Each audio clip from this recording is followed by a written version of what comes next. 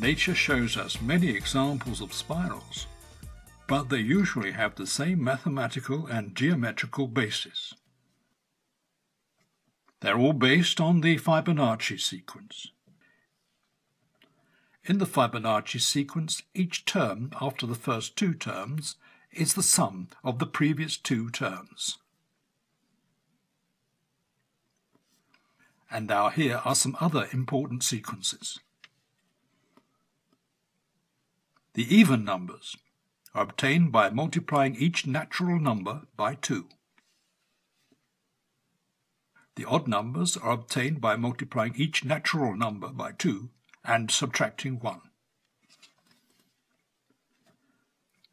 The square numbers are obtained by multiplying each natural number by itself. The cube numbers are obtained by cubing each natural number.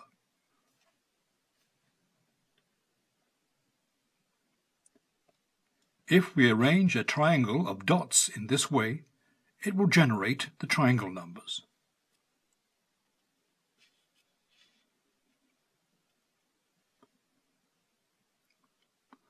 Alternatively, each triangle number is the sum of the previous triangle number and the present natural number.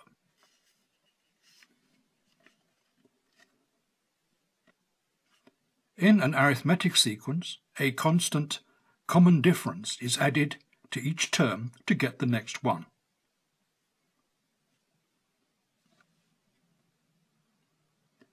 In a geometric sequence, each term is multiplied by a constant common ratio in order to get the next term.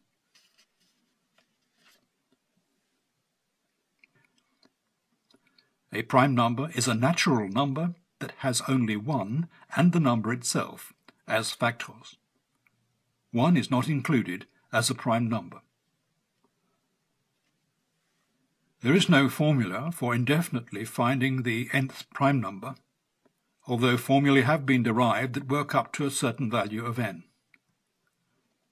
Pascal's triangle is shown here. Each number is the sum of the two numbers immediately above it. Each row contains the sequence of binomial coefficients needed for a binomial expansion.